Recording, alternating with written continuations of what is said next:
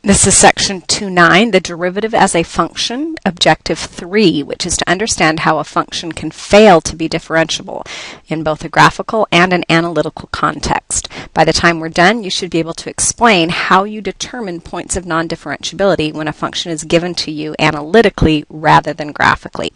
So to start this off, we're going to talk about the words that we will encounter in these types of problems. The first is the word differentiable. So kind of like we have a function that is continuous, we can also have a function that is differentiable. So a function is differentiable if at x equals a, f prime of a, which are those definitions of derivatives that we've seen in 2.7 and in 2.8. If those derivatives exist, then we say that the function is differentiable at a. Turns out, well, if the function is differentiable at every value on the open interval from a to b, in other words, this will exist for every value of x in between a and b, then we say we're differentiable on an open interval. Now, what's nice for us is that differentiability and continuity are linked, but they're only linked in a one-way pattern. So if f is differentiable at x equals a, then f must be continuous at a. No exceptions. So if this derivative exists, then we get that statement of continuity. Now what we have to be careful about is that the converse of this theorem is not true. Just because something is continuous, we are not guaranteed differentiability. So let's look at why. If we think about what it means to be differentiable, it turns out that there are 4 ways where you can fail to have a tangent line. The first is if you have a discontinuity, which is what we just saw in that theorem. If we are differentiable, we have to be continuous. So if we aren't continuous, there's no way that we could be differentiable. So that's one of the ways that will screw up differentiability. Now remember, discontinuities come in 4 forms. We can have a joint, we can have a hole, we can have an asymptote, or we can have an oscillation. So we need to be watching for those in our piecewise functions and in our non-piecewise functions. The other ways that we can fail to have a tangent slope or a derivative is if the slope coming from one side is drastically different than the slope coming from the other side. We see that in these 2 cases. If we have a corner or if we have a really sharp corner, which is called a cusp, then we are not going to have a derivative at those points of continuity. And the fourth and final type of way that we can fail differentiability is with a vertical tangent. Here we have positive slopes that are getting steeper and steeper and steeper and steeper, and then when we hit that point of tangency right here in the middle, we've got a vertical tangent which does not have a defined slope. So since a derivative is just the slope of that tangent line, whenever we've got a tangent line that's vertical, we're not going to have a slope associated with it. So with our first example, we want to write statements involving the definition of the derivative and the definition of continuity that are true for each of these functions. So I've chosen functions that are easy to graph. Hopefully you recognize them from last year when you did your parent functions. So if we look at this first one here, this is a cubic that has been moved 2 units to the right. So if we look, or not cubic, a cube root. So here I've got a picture of that cube root of x minus 2. And we can see right here at 2 that I'm going to have a vertical tangent. It was that same picture that we had up in our little chart above. So when I have that vertical tangent, I'm not going to be differentiable, even though I did not have to pick up my pencil and I was continuous. So what I'd write here for my true differentiability statement is that the limit as h approaches 0 on the function for 2 plus h minus the function with the 2 plugged in over h, so here's that definition of the derivative at 2, is not going to exist. By contrast, the continuity is going to work. So the limit as x approaches 2 on that function is going to equal the output of the function when I plug a 2 in. We'd get 0 both times. So if we look at part B, this one again should be easy to graph. It's that reciprocal function, and we have an asymptote at 2. So in this case, we had to pick up our pencil, and because we pick up our pencil, we've got a discontinuity, which means the limit as I'm approaching 2 not only does not exist, but it doesn't equal the output either because there is no output. And for the same reason, because we're not continuous, we cannot be differentiable. So we can write that that derivative at 2 does not exist using the definition of the derivative at 2. Our third and final example, this is an absolute value, so the v that has been moved 2 units to the right, and we see that we have a sharp corner at 2. So that means, again, we are not going to have a derivative at 2. So we write that the definition of the derivative at 2 is not going to exist. But when we drew the graph itself, we did not have to pick our pencil up, so that meant that we are going to be continuous even if we are not differentiable. Example 2 is a little tough because there's 3 things that are in here, and our job is to figure out what we can do easily and what we can do the hard way simply because they tell us that we have to. So if we read this, it says, prove analytically that this function is not differentiable at 6. Well, we know we've got a corner there, so we already know we're not going to have a derivative there, but we want to prove it analytically. Now, in addition to that, we want to find a formula for f prime of x, and we want to sketch its graph. So I'm going to do the formula and the sketching of the graph first because that's a little simpler. If I graph my original function, notice that it is that parent function absolute value, so it's a v, and we've moved it to the right 6 units. So if we think about the relationship between the graphs of the original and the derivative, it's very easy to sketch the graph of the derivative because here to the right of 6, I've got a slope of positive 1. So at 6, moving forward, I'm going to have a slope of positive 1. On the other side, I can see that the slope is negative 1. Now what I've done here is I have not drawn a closed circle on either of these locations because I know that there is not a derivative at 6. So it's not going to be defined. I'm not going to be able to get an output that works. So I can write the formula for f prime of x looking at the graph and say that f prime of x will have an output of positive 1 as long as x is strictly greater than 6, and f prime of x will be negative 1 as long as x is less than 6. So now we're going to do the tough part, which is to prove analytically that this function is not differentiable at 6. So to get there, we're going to use the definition of the derivative at 6. We know from section 2.8 that that will be the limit as h approaches 0 of f of 6 plus h minus f of 6 over h. And if I plug 6 plus h into this function, I'll get the limit as h approaches 0 of an absolute value of 6 plus h minus 6 minus an absolute value of 6 minus 6.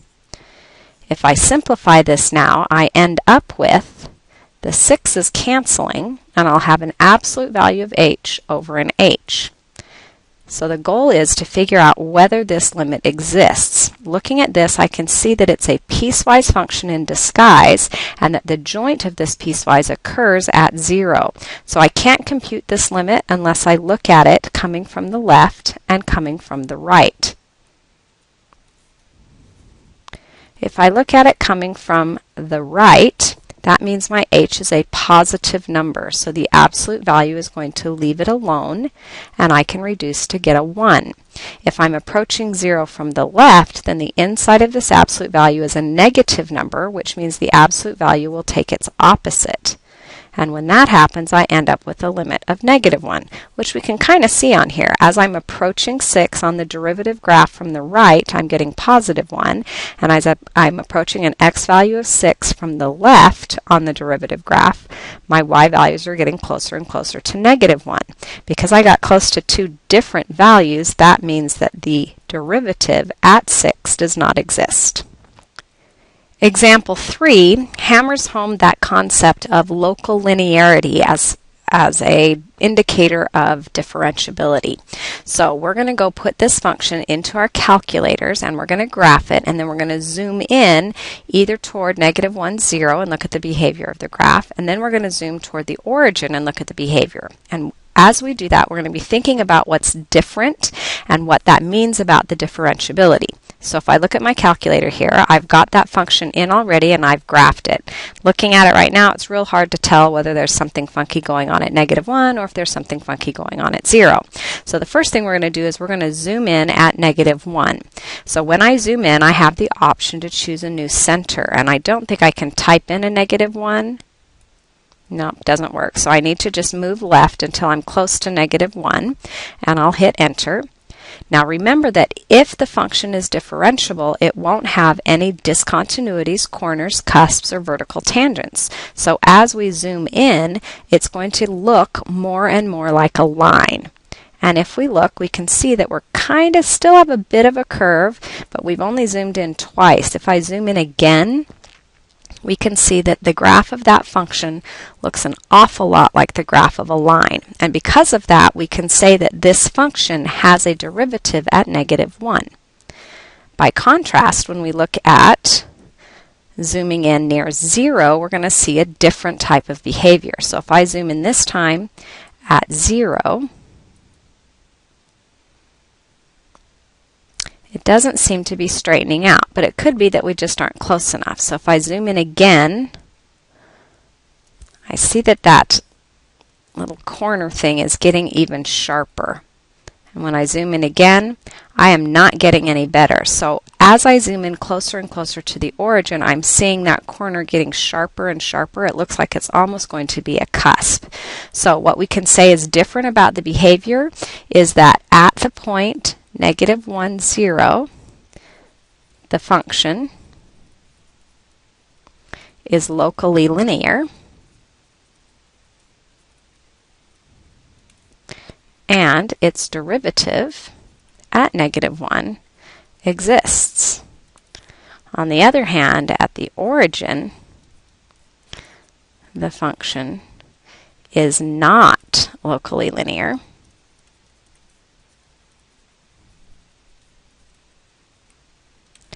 and f prime at 0 does not exist. With example 4, we're going to see, again, analytical approaches to determining differentiability, and we're going to see how that is supported by the picture or the graph of the function. So to get there, we're going to have some new vocabulary, and this vocabulary is called a left-hand and a right-hand derivative. The left-hand and the right-hand derivatives are defined to be these limits, where the left hand, I'm letting h approach 0 from the left, or I'm letting x approach a from the left. Same thing for the right hand. Instead of coming from the left, we'll have h approaching 0 from the right, or x approaching a from the right. So graphically, what we're talking about is nailing down the point a, f of a, and then choosing a point on the left of that point, and then dragging them together, seeing what that secant slope gets close to, or nailing down the point a, f of a, and then getting closer and closer using a point from the right-hand side. So graphically, on example 4, we first need to be able to graph the function itself. So we have a piecewise function with 3 branches, and when x is smaller than 0, we have an output of 0 all the time. When x is between 0 and 4, we're on a line whose y-intercept is 5 and whose slope is -1. So if I plug in my boundary point, which is 0, I got a 5. And if I plug in my other boundary point, which is 4, I'm going to get a 1. So those will be open circles, and I'm going to connect them with a line that has a slope of -1. My third and final branch, which I get to be on when x is greater than or equal to 4, will give me a boundary point. When I plug in a 4, I'll get a 1 over a 1. That means it's going to connect with this branch right here. And then I have an asymptote at 5. Turns out that as I approach that 5 from the left-hand side, the bottom of this will be positive, so I'll be heading up. And as I approach that asymptote at 5 from the right-hand side, I'll be subtracting numbers that are larger than 5, which will give me a negative output. So here's our piecewise function. It's easy to answer part B because it says, where is f discontinuous? That's a synonym for saying, when do I have to pick up my pencil? As I was graphing this, I had to pick it up at 0 to jump to this branch, and then I had to pick it up again when I had the asymptote. So f is discontinuous both at 0 and at 5. Now the next part, C, asks where f is not differentiable. So we know that there are 4 ways to screw up differentiability. We screw it up either with a discontinuity, a corner, a cusp, or a vertical tangent. Looking at this picture, we can see that we have a discontinuity here. So that's a problem. We have a possible corner, but we don't know for sure if that's going to work out to be a corner or not, so we'll withhold judgment on that one. And then we have to pick up our pencil again at 5. So there's the 2 discontinuities are causing problems with differentiability, and then we have the prospective corner. So we're going to examine that corner analytically, looking at the left and right hand derivatives. So this f prime of 4 approaching from the left will be the limit as h approaches 0 from the left-hand side of our f of 4 plus h minus f of 4 all over h. Now what makes this tricky is we have to think about which branch of the function we're going to be in as h is approaching 0 from the left. So if I look at this innards, when h is a negative number, I'm going to end up with a number inside that's a little bit smaller than 4. Because this inside is smaller than 4, that's going to put me into this branch, which deals with values that are inside the function smaller than 4. So when I plug 4 plus h into that middle branch, I will get the limit as h approaches 0 from the left of that middle branch with a 4 plus h plugged in. When I plug 4 into the function, now I'm looking for what includes 4, and that's this branch. So if I plug the 4 into this branch, I just get a 1. Now if I simplify this, I can see that the 5 minus 4 is going to give me 1, and then I'm going to subtract the 1. So I'm left with a negative h over h, which reduces to give me a limit of negative 1. That means my left-hand derivative at 4 was negative 1. Let's support that graphically. That says if I nail down my point at 4, 1, and then I choose another point to the left of it, and I scoot that point toward the 4, then all of those secant lines are going to have the same slope as this middle branch, which was negative 1. By contrast, if I go to the other side, now I'm going to look at the limit as h approaches 0 from the right. And again, I'm going to use my definition, and then I'm going to determine which branch I'm involved with. So if I have an h that is bigger than 0 but really close to 0, this inside here is going to be a number larger than 4. So I have to look for numbers that are larger than 4, and that happens here in the bottom branch. So I will plug this 4 plus h into the bottom branch. That'll give me a limit as h approaches 0 from the right of a 1 over a 5 minus a 4 plus an h. Then I'll subtract what comes out when I plug in the 4. Again, I look for the equals. There's the 4, so it's the branch that I've used before, and I get a 1. Then I'm dividing by h. Well, if I simplify that, my goal is to get that limit. You see that I've got a complex fraction, so I'm going to fix it the way I have fixed it in the past. Dividing by h is the same as multiplying by a 1 over h. And then I'm going to get a common denominator here. So on the first fraction, I have a 1 over a 5 minus a 4, which is a 1, minus an h. And now I want to subtract 1, which will be multiplied by the 1 minus h over 1 minus h. If I simplify that, I get a limit as h approaches 0 from the right of a 1 minus a 1 plus an h over that 1 minus an h times an h. Notice that the 1's cancel, which means the h's can now reduce out, and I'm left with a limit as h approaches 0 from the right of a 1 over a 1 minus h. If I plug that 0 in, I get a slope of 1.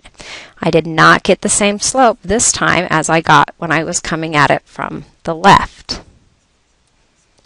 So graphically, what this tells me is that if I nail down that point 4, 1, and I pick a point on the right-hand side and then drag it toward, I'm getting really close to a tangent slope of 1.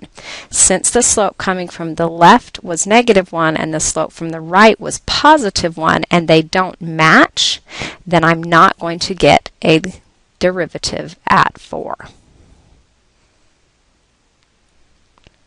You should now be able to do your Notes web exam problems, numbers 4 through 8, and then explain how you find those points of non-differentiability when a function is given to you analytically instead of graphically.